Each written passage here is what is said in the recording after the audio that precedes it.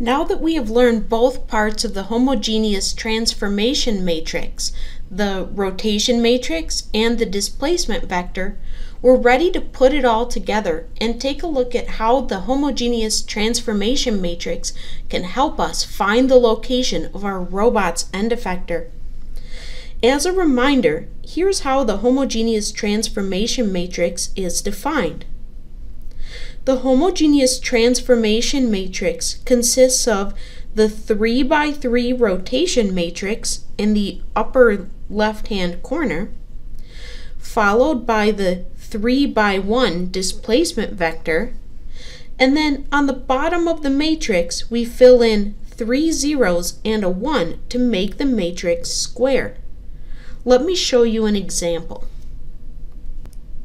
Here I've drawn the first two joints of an articulated manipulator, and I've filled in the coordinate frames, the joint variables, and the link lengths.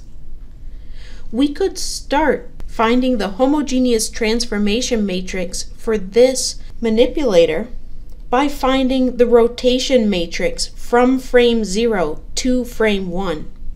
We would first figure out how to get frame 0 to match frame 1.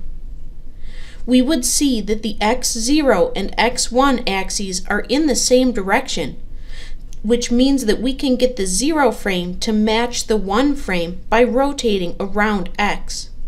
If we rotated 90 degrees around x, that would place the y0 axis in the same direction as y1, and the z0 axis in the same direction as z1. That would give us a rotation matrix that would look like this. Here, I'm skipping the part where we go and get the x matrix and plug in 90 degrees, and I'm going right to the part where we evaluate the matrix to plug in the zeros and ones for the sines and cosines of 90 degrees. After we've written this rotation matrix, which shows how to get the 0 frame to match the 1 frame, we also need to account for the θ1 joint variable. The way that we do this is by placing a rotation around z on the left.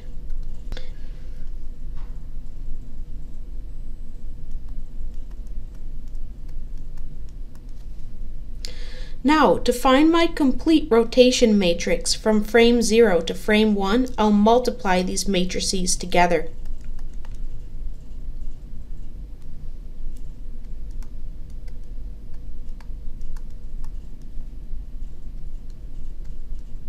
Now I have the complete rotation matrix from frame 0 to frame 1. The other part I need for my homogeneous transformation matrix is the displacement vector. The displacement vector from frame 0 to frame 1 is this vector right here. Remember that I need to write this so that it is true no matter what rotation I have of θ1. Here, the displacement between the center of frame 0 and the center of frame 1 is completely in the z0 direction, always, no matter what the rotation of θ1 will be. So the displacement vector will be 0 in x, 0 in y, and a1 in z. Now that I have these two parts of the homogeneous transformation matrix, I can plug them in. I'll write the homogeneous transformation matrix from frame 0 to frame 1 is equal to the rotation matrix up here in the upper left-hand corner.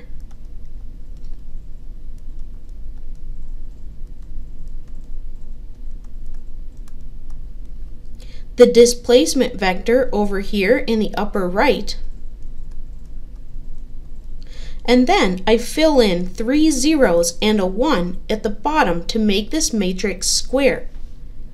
This is my complete homogeneous transformation matrix from frame 0 to frame 1. Now I'm going to erase this work that I did so that I have space to show you the homogeneous transformation matrix from frame 1 to frame 2. To find the homogeneous transformation matrix from frame 1 to frame 2, I'll start by finding the rotation matrix from 1 to 2. The first thing I need to find is the part of the rotation matrix that gets frame 1 to match frame 2. Because frame 1 is already in the same orientation as frame 2, this part of the rotation matrix will be the identity matrix, which means no rotation. Then, on the left, I have to fill in the rotation that accounts for the joint variable. This is a rotation of theta 2 around z. Now, I multiply these two matrices together to get me the complete single rotation matrix from frame 1 to frame 2. The other piece that I need to get the complete homogeneous transformation matrix is the displacement vector from frame 1 to frame 2. The displacement vector is this vector right here. Right now, it appears that the vector is equal to a2 in the x1 direction. But we can see that this will not always be true as theta 2 begins to rotate. As theta 2 rotates, the center of frame 2 will move its position in the x1, y1 plane. So we have to break up the position of the center of frame 2 into its x and y components. The x component will be equal to a2 times the cosine of theta 2. The y component will be a2 times the sine of theta 2, and the z component will always be 0. I now have all the information I need to write the homogeneous transformation matrix from frame 1 to frame 2. I'll slide over my previous matrix to give me room to write this in. I'll fill in the rotation from 1 to 2 up in the upper left-hand corner.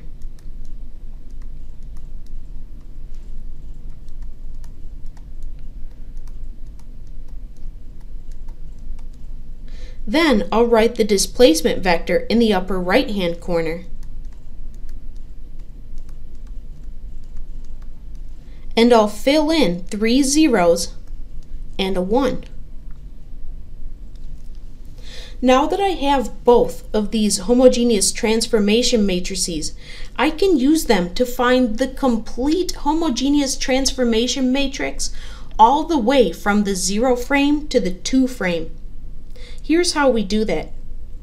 The homogeneous transformation matrix from the base frame 0 to the end effector frame, frame 2, is equal to the multiplication of the homogeneous transformation matrix from 0 to 1 times the homogeneous transformation matrix from 1 to 2.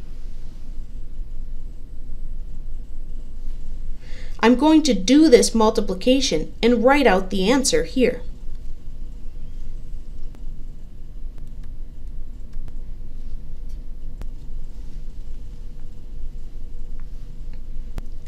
Now that we have the complete homogeneous transformation matrix from frame 0 to frame 2, we can interpret this matrix the same way that we built the original matrices. In other words, this square right here, this 3 by 3 matrix, tells me how the end effector is rotated relative to the base frame.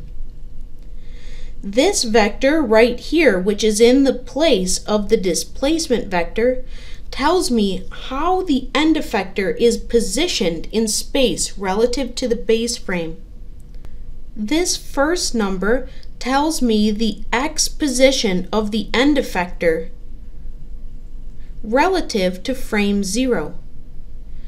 This number tells me the y position of the end effector in frame 0. And this number here tells me the z position of the end effector in frame 0. I see that my 1 got lost here. There's supposed to be a 1 at the end.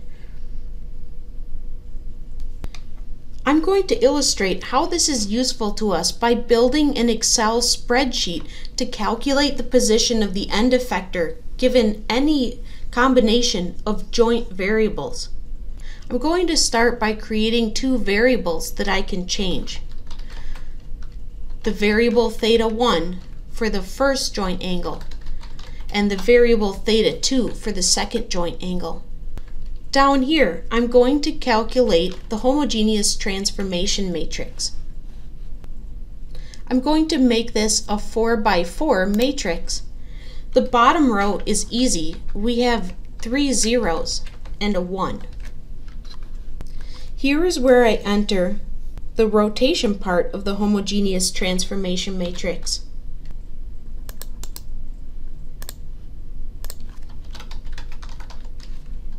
I want to enter my angles in degrees, so I'm also going to automatically convert them to radians to use in my equations.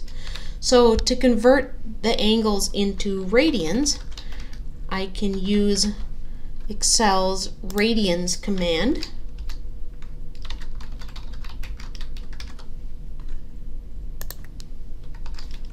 Then I can use these values in my homogeneous transformation matrix.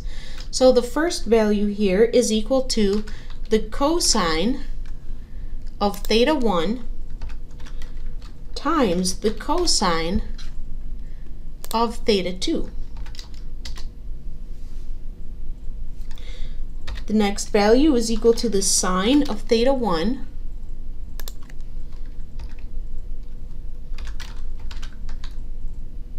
times the cosine of theta2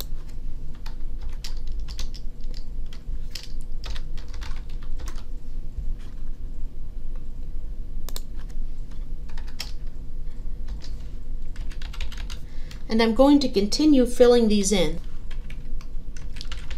And here I'll enter my displacement vector, which also requires the value of the link length A2. So I need to create a cell for that value also.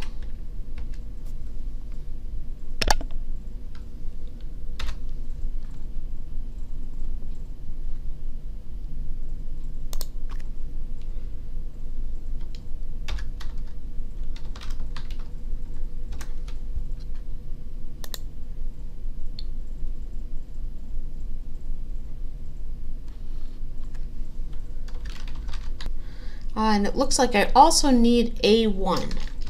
So let's create a new row here so that I can also type in a value for A1. Now let's enter some values. Let's suppose we're working in units of inches. And let's suppose that A1 is 12 inches. And let's suppose that A2 is 6 inches.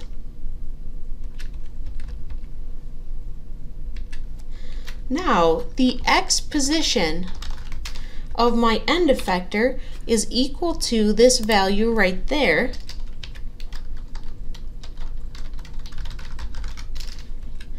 The y position is equal to that value right there. And the z position is equal to that value right there. So right now the end effector is positioned 12 inches off the ground and 6 inches to the right. Now I haven't entered anything yet for my angles, but this is calculating what it would be if they are 0. Let's take a look at what would happen if we would turn theta1 to 90 degrees. This is telling us that our x position is now almost 0. In fact, it's 0 to within numerical precision. But now the y position is 6. That means that our end effector is now 6 inches into the page. And the end effector is still positioned 12 inches off the ground. Now, what would happen if we would rotate theta2 also 90 degrees? That would make our end effector positioned straight up in the air above the ground. If we would type in 90 degrees for theta 2, we would expect the end effector to be up a distance a1 plus a2. In other words, we would expect the x position to be 0, the y position to be 0, and the z position to be 18 in z. Let's see if that is what happens. We see here that our x position rounds off to 0, the y position also is 0, and the z position is 18 inches, just as we would expect.